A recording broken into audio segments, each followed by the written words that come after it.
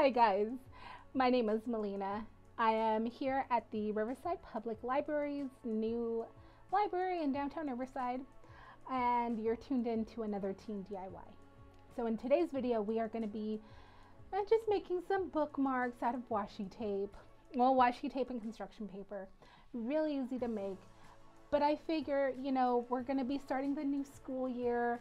We're going to have a ton of new reading material, so why not make some washi tape bookmarks to go with our new books that we're going to be reading for school. So if you wanted to learn how I make these washi tape bookmarks, or if you kind of know what, you get the idea of what I'm going to be doing and you just want to create one with me, then please keep on watching.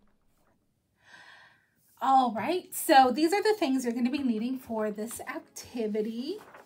You're going to need colored copy paper, construction paper, nothing too thick. This is fine. You're also going to need a pair of scissors. You're gonna need a hole puncher, any sort of like yarn that you may have. I had this available, but you can use things like curling ribbon, yarn for embroidery or for crocheting, whatever you have at home. And finally, you're gonna need your washi tape. These you can honestly get at any craft stores, and they're really not that pricey, at least in my experience. So this is honestly all we're going to be needing for today's activity. So let's get started. Okay, so you're going to take your piece of paper, you're going to fold that in half, you're going to fold it in half once more, so that you get 4 segments. 1, 2, 3, 4. So for the sake of this video, I'm just going to show you guys the one. So I'm cutting a piece off.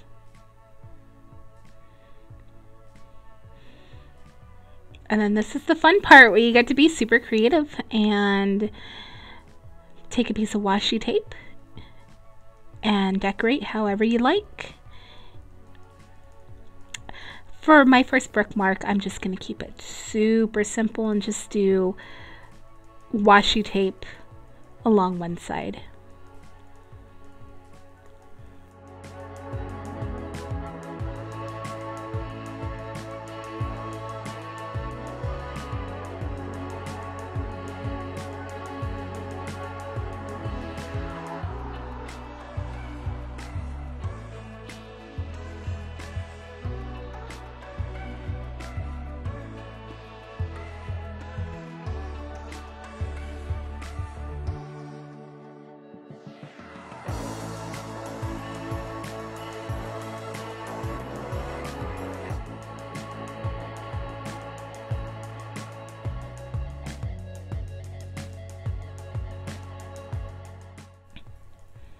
Now you're just going to take the hole punch and then punch a hole right at the top middle part of your bookmark. And then we are going to tie our piece of yarn. And for this, I'm just going to do the double knot. Nothing fancy. And then just shorten that a little and I'm done. It's very easy and very quick.